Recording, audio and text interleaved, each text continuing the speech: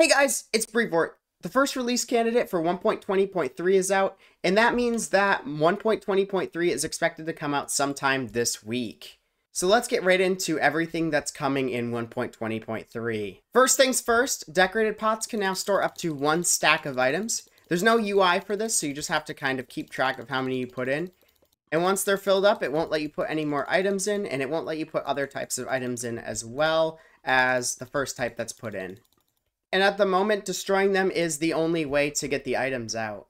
And along with this, there's a new game rule. Projectiles can break blocks. If we set it to false, it makes it so we can't break decorated pots with projectiles anymore. And it also makes it so coarse flowers and pointed dripstone can't be broken with projectiles.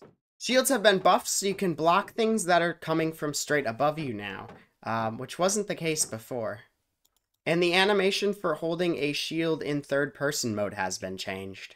There's a new game rule, maxCommandForkCount, which changes the amount of command forks that can be generated per tick. By default is set to 65,536. So what that does is if I go ahead and run this command, it will make it so every entity in the world says hi to me. So what happens if I set this to a number that's too low? Well, then it seems to just fail the command altogether. There have also been 2 other game rules added, Player's Nether Portal Creative Delay and Player's Nether Portal Default Delay, which change the length of time that it takes to go through a Nether Portal in Creative and Survival mode respectively. So if I have the default delay set to 1 and we're in Survival mode, we can now travel through instantly. It didn't seem to be instant just because there's a little bit of lag there, but there we go.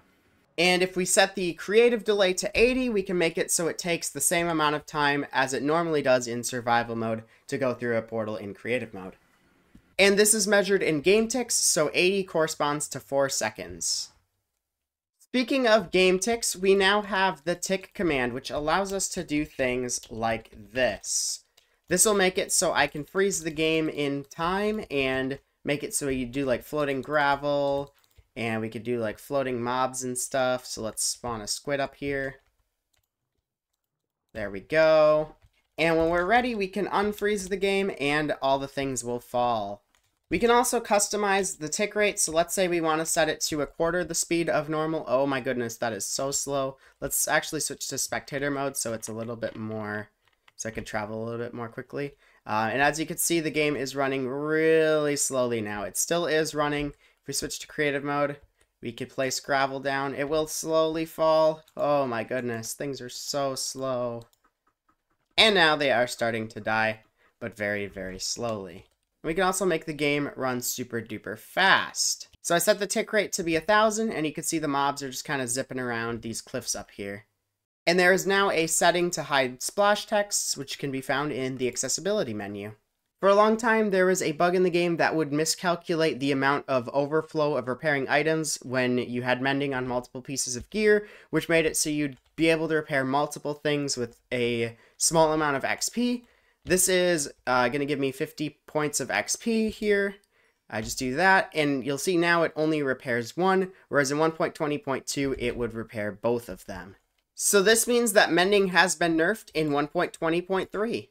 Custom names for minecarts and boats now display in the world, and the death message for getting shot by custom named arrows will now display the name of the arrow.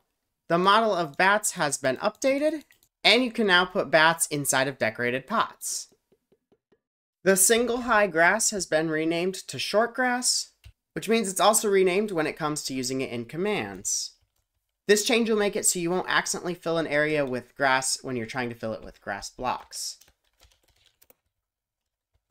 And ender pearls now make a teleportation noise on impact. And some added customizability has been added to scoreboard objectives, so you can now do some special things with the displays, such as make the text bold or change the color of it. The 1.21 data pack has been added, which you can now toggle at the beginning of creating a world, and it is separate from the villagers' trade rebalance. And if you enable this at the start of a world, you're able to access things like the crafter, the new copper variants, and the new tough variants. In addition, it'll also allow you access to the trial chambers as well as the breeze mob. I'm not going to go into all the details about the copper and tough blocks or the trial chamber and the breeze. I've already done a full playthrough of a trial chamber though on my channel, and you're free to check that out if you would like, as well as snapshot videos covering the new copper and tough blocks. Anyways, guys, that is about it for this one. So if you've enjoyed, make sure to leave a like. And if you ever want to see me again, hit the subscribe button so you won't miss out on the next snapshot. I'll see you guys. Take care. Have yourselves an amazing day. Calcium Capus Modem Tardum, and goodbye.